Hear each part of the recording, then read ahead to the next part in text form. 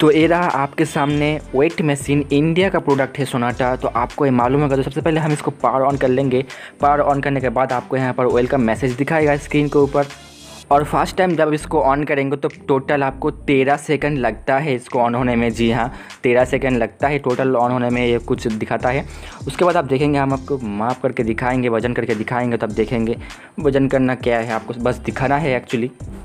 और ये अभी पावर से कनेक्टेड है, आप यहाँ पर देख सकते हैं पावर से कनेक्टेड है। और ये बैटरी में भी चलता है। जी हाँ, पावर कट हो जाने के बाद। और ये पीछे की तरफ इसका लुक है, पीछे की तरफ जब आपका कस्टमर आएगा तो वो इस स्क्रीन के ऊपर देख सकते हैं। और देखेंगे पीछे की तरफ को सोनाटा का यहाँ पर बहुत डिटेल में नाम लिखा गया है।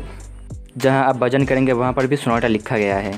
करंट से जब ये ऑन होता है या फिर जब करंट से चलता है तो यहाँ पर रेड बटन जलता रहता है।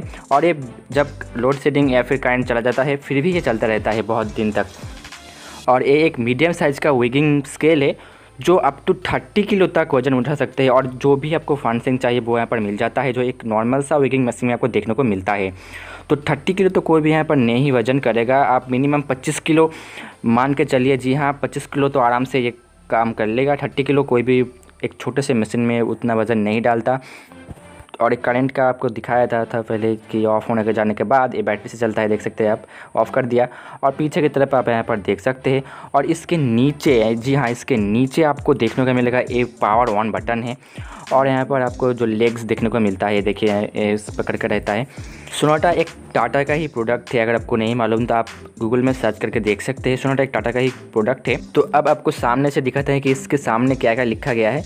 तो आप यहाँ पर देखेंगे, यहाँ पर जो शेर के ऊपर मेक इन इंडिया लिखा गया है, उसके सामने आप देखेंगे सोनाटा और भगवान जी का डिजिटल स्केल है ये। राइट साइड में आप देखेंगे यहाँ पर भगवान जी जीवन एंड सॉन्स का उन लोगों का अवार्ड भी मिला है। तो यहाँ पर उन लोगों ने एक पिक भी डाला है। और ऊपर की तरफ आप यहाँ पर अपना सामान यहाँ पर माप सकते हैं। और यहाँ भी बहुत बड़ा सोनाटा का लिखा गया है। अच्छे से आपको दिखाता हूँ कि आप जब इसको यूज़ नहीं करेंगे और ऑन रखेंगे तो यहाँ पर डॉट डॉट डॉट होकर जाएगा। तो एक एनिमेशन टाइप का आप कह सकते हैं। तो ये बहुत ही खूबसूरत और इंडियन प्रोडक्ट है। आपको ये ऑनलाइन देखने को नहीं मिलेगा। मैंने अमेज़न पर सर्च किया लेकिन मुझे नहीं मिला। लेकिन मैंने ऑनलाइन अच्छे रिव्यू वाले वेगिंग्स के वेट मशीन मैंने डिस्क्रिप्शन में डाला है, आप चाहे तो चेकआउट कर सकते हैं। आपको यहाँ पर 4 बटन देखने को मिलता है, जो नॉर्मल सा एक वेगिंग स्केल में आपको देखने को मिलता है। तो आपको 4 बटन आपको यहाँ पर देखने को मिल जाता है। अगर आपको इससे छोटा वाला एक सोनाटा का ही एक वेगिंग स्केल चाहिए और आपको उसका रिव्यू और अनबॉक्सिंग देखना है तो आप आई बटन पर क्लिक करके देख सकते हैं, क्योंकि मैंने ऑलरेडी एक छोटा वाला स्मॉल साइज़ का एक वेगिंग स्केल का रिव्यू किया है। आप चाहे तो वहाँ पर देख सकते हैं। तो अब आते हैं इसके प्राइस की, इसकी कीमत की।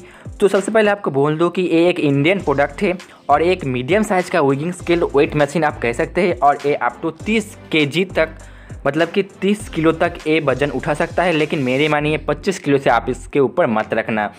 और इसका जो ऑफलाइन प्राइस मुझे पड़ा वो है 4200 रुपये। लेकिन मुझे लगता है कि आपको ये और कम में मिल सकता है। मैंने इसको ऑनलाइन ढूंढने की बहुत कोशिश की लेकिन मुझे फ्लिपकार्ट, अमेज़न कहीं पर नहीं दिखा।